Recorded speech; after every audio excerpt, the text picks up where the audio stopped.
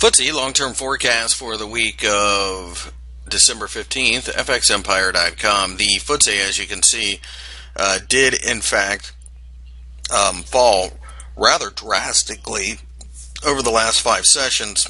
And with that is, in our opinion at least, a very, very broken market. It's difficult to sell here, though, only because there has been so much in the way of